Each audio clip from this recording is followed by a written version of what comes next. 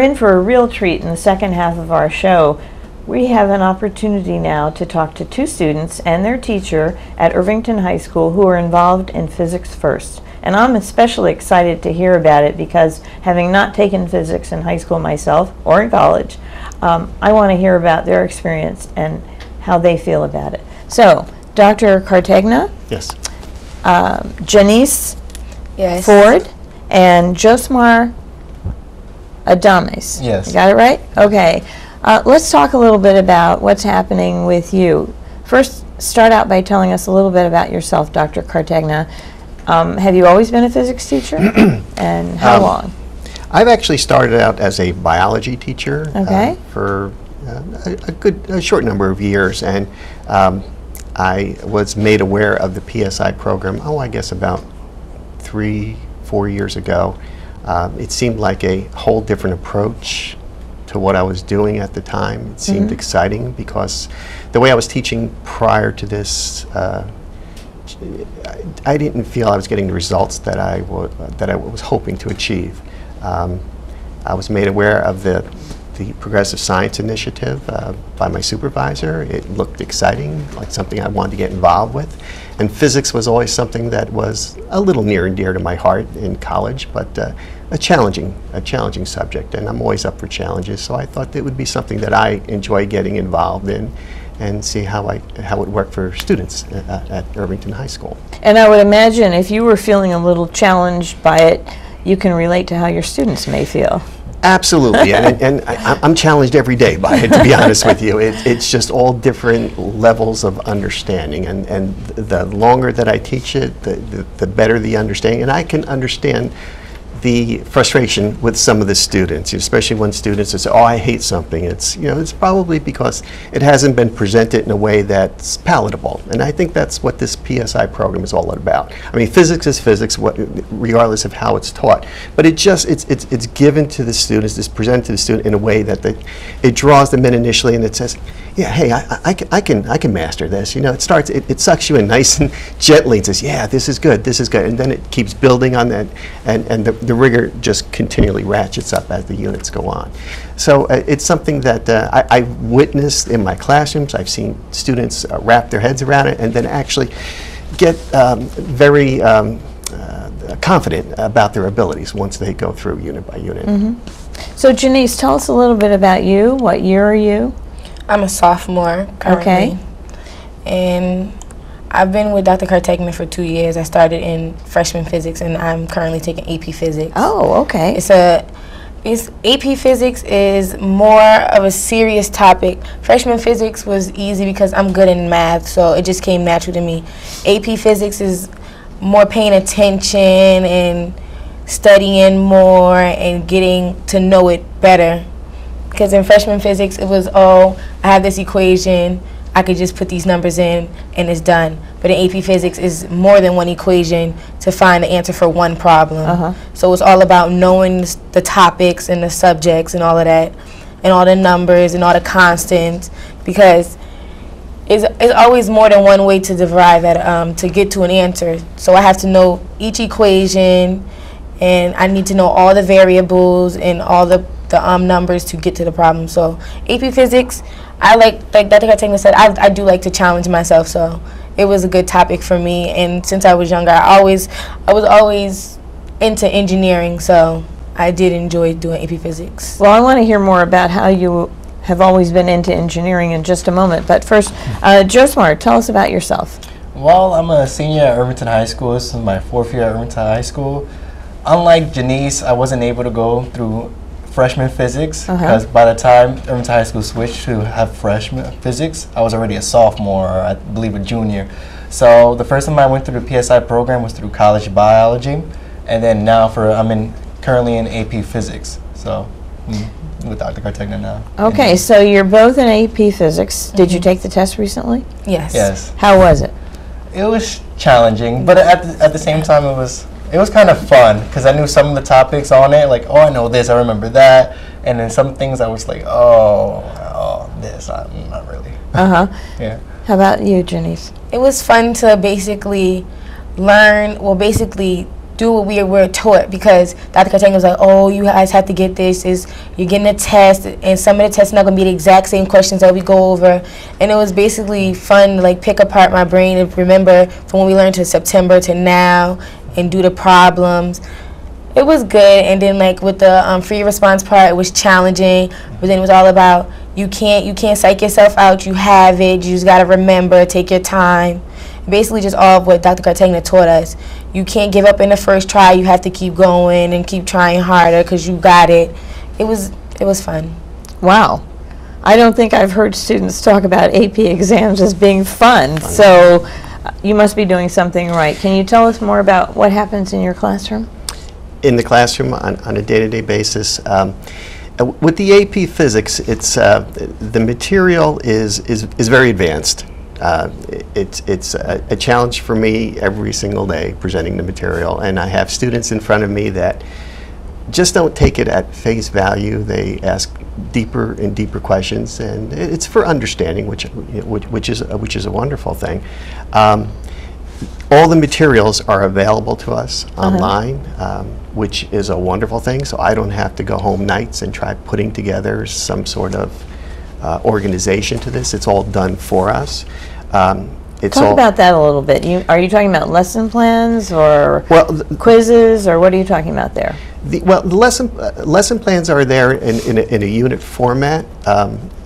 As far as the materials themselves, when you go onto the website, it has it broken down into, I guess about 17 units of study, I believe, for AP Physics. And each area, it has presentation materials in a notebook type form, and we use a smart board. And you present the material, and there's embedded questions in the material. And the students will have responders, and we'll throw the question up there. It will give them a little bit of background information, and then the question brings it to another level. It's not just spitting back what I just gave you. It's taking it to another level, and you have to build on that. And then after they hit their responders and put in their choices, the list comes up on the screen on Smartboard who hasn't answered yet, and we're waiting, and they'll all respond to their questions. Then once that's done, we stop the question, we get a little pie graph, so many people answered this way, so many people answered that way. We still don't know what the right answer is, so we have a little more discussion in class about what might be the right answer, why you said it was this, why she said it was that, sometimes discussion between them, sometimes a little bit of a heated discussion between them, until we come to a resolution. What is the best answer for that? And then sometimes there's a reveal where there's always many of the presentations, there's a little reveal slot that we'll pull to the side, and it'll have the answer there. And explain that to me. I don't know what that is. The slides that come up on the screen, there's a little pull tab off to the side, and if you just grab it with your finger and slide it across, it will reveal the answer. Okay. And sometimes students, when there's a little bit of a heated discussion, will say, well, just pull the tab. And that's the easy way to do it. Just pulling the tab and giving you the answer, and it's over. But there's something about leaving that tab, just sit back a little bit, until we kind of use our noodle a little bit more to see if we can actually come up with a rational explanation of why the answer might be the way it is. And sometimes we're wrong. Sometimes we pull the tab, well, let's discuss that now. Why is the answer such and such when we all thought it might be this? How did they derive at this answer when we came up to this? So it's food for discussion is what it is. I think the materials seem to work. It engages the students. I don't have students sleeping in class the way they used to be with PowerPoint, copy this, PowerPoint, copy that, PowerPoint, copy this. It's more interaction. The students don't have to sit there and take notes as I'm talking. They get copies. They're held accountable. Yeah, and everything that's on that screen, that smartboard, is given to them before we start each unit. So they could just sit there and annotate the notes if they'd like. If they have any type of electronic equipment like tablets and all, you could even download them in PDF format and annotate them right then and there. They can go home. Their parents can see what they're studying. They can use their smartphones. It can be pulled up anywhere there's internet access. So it's all available to them 24/7 whenever they like, and it's continually being updated. So tell me, what is that like for you? I had the opportunity to visit a couple of classes, and now I'm understanding even more of what I saw that day. But tell me, what is it like to be in a classroom like that, and how does it compare to your other classes? Well, being in a classroom like that makes it kind of fun, because usually we compete against each other with the responders. Ah, competition, yeah. We'll usually compete against each other to see who gets the question right. At the same time, we get it the fastest. Yeah. And it's usually in competition with other students, and we usually, even though we're competing against each other, we usually cooperate with each other to see, how they got their answer, where they derived that answer from. And we'll have, like Dr. Cartegna said, heated discussions, and which sometimes will prolong itself for more than it should. And actually, I think a lot of the adults would be surprised to hear that students are having heated discussions about physics problems. I think that's great. I love that. Go ahead. And it kind of differs from the traditional classrooms, because instead of carrying textbooks all around all the time, we have all the material online, where it's convenient for us, which we're always online now. So it's easy to access the information. If we need help reviewing it, we can always just look at it at home. When you say it's online, do you have, what technology are you using to access it? Do you have computers or laptops or iPads or phones, or what is it? Usually I use my computer, but sometimes when I'm on the go, I can use my my Android phone, and I just looked at it quickly over there, check some stuff up, my homework. I look it up on my phone. Okay. Things of that nature. Janice? Well, I really like the way the AP class is set up, because a traditional classroom is just rows of desks, this person behind the next person, and there's really no communicating between the students. It's, if you have a problem, you raise your hand, and then it's the teacher and that one student, and you're not really addressing, because sometimes when a teacher answers it, the student doesn't understand, and sometimes the student is scared to keep repeating because they don't want to feel like they're slow, or they're being stupid, or they sound stupid. So the way the AP class is set up, I really like how we're at the round tables. So if we don't know the answer, we don't have to straight shoot our hands up, ask Dr. Cartegna. We can ask another student in the group.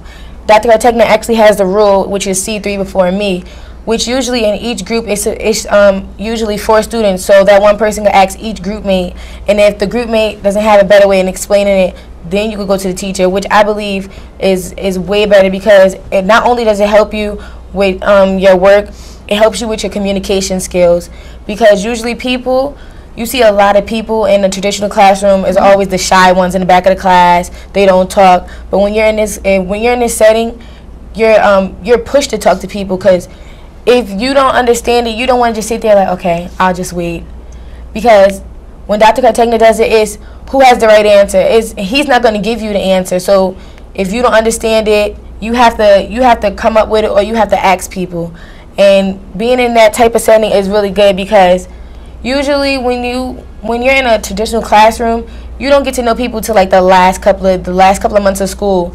But when you're in this class, you have to learn the people that you're surrounded with, because not only if you're in this group, if your group doesn't understand, you can always go to another group, which means now I have to communicate with you, which means I should know you. And it's basically like in his classroom, it's like a big family. So if one person doesn't understand, we usually don't even go to Dr. Cartegna no more. We're like, oh, we'll help you, or a group of people just crowd around and be like, oh, this is how you do it. And then it's a big heated discussion. No, I got it this way, but we got the same answer, but I didn't use this. It's way better than a traditional classroom. And I can't help but think, as I'm listening to you, that these are skills that will serve you well beyond high school, into college, and certainly into the working world. What always amazes me is for every problem that we put up, there is a solution. There's an answer to it. But there's several, especially on an AP level, there's several ways of getting to that answer. And I may be comfortable with one approach, but if I hold back on that approach, it's amazing what students can come up with. You know, they can take an alternative approach and still arrive at the same solution. And that's where it's at, because you say, these are the skills we'll need later on.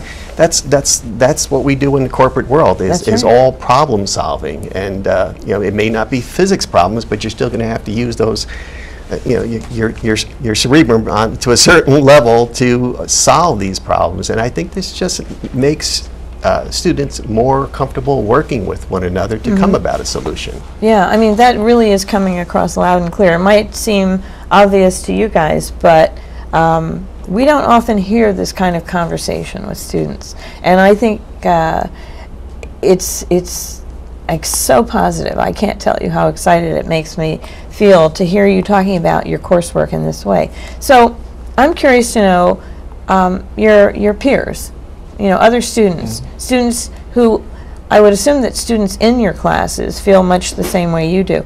How do you think this seems to students outside of physics, kids who haven't taken it? What are you hearing from them, or do you share any of these experiences with them? Can you talk about that?